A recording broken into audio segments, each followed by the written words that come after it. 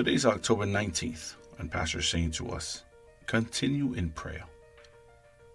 Our opening scripture comes from the book of 1 Thessalonians chapter 5, verse 17.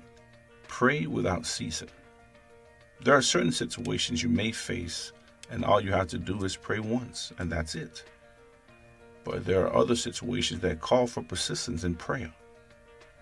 The Word of God teaches us about different kinds of prayers and what rules apply to them. For example, when dealing with things about other people, especially when it has to do with their wrong choices and beliefs, you don't just pray once and go away. You continue in prayer, interceding for them, rebuking the adversary that's deceiving them. You have to repeatedly mount pressure against the adversary until he lets go and there's a change. There's so much evil going on in the world today, and the plan of the enemy is to set up the world of the Antichrist before the time. But we have to prevent that. The Bible says the effectual fervent prayer of a righteous man makes tremendous power available. We will keep pressing in the Spirit, overturning the decrees and activities of darkness. God has never thought and doesn't think Satan is a problem, because he gave us authority over demons and the powers of darkness. The problem, for the most part, has been that some of God's children focus more on personal gains instead of the faith to save men.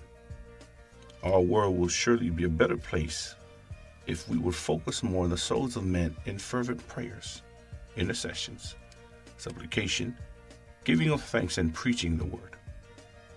That's what he charged us to do, and he told us the outcome and why we should do it. I exhort, therefore, that first of all, supplications, prayers, intercessions, and giving of thanks be made for all men, for kings, and for all that are in authority, that we may lead a quiet and peaceable life in all godliness and honesty. For this is good and acceptable in the sight of God our Savior, who will have all men to be saved and to come unto the knowledge of the truth. 1 Timothy chapter 2, verses 1 to 4. Follow the word and pray like this. Jesus said, men ought always to pray and not to faint. Luke chapter 18, verse 1. If we follow the order and pray as the Spirit indicates, we take this whole world for Jesus Christ. Glory to God. Please say this prayer with me. I break the power of the devil off the souls of men and declare that the gospel penetrates the hearts of many around the world today, turning them from darkness to light, with the righteousness of Christ established in their hearts. Every hindrance to the gospel is destroyed in the name of Jesus Christ. And there's a massive harvest of souls in the nations. Amen.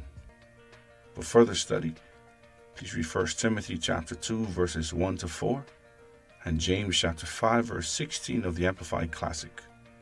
For the one-year Bible reading plan, please read 1 Timothy chapter 1, verses 1 to 20, and Jeremiah chapters 5 to 6. For the 2-year Bible reading plan, please read John chapter 6, verses 41 to 51, and 2 Kings chapter 5. Rhapsody of reality.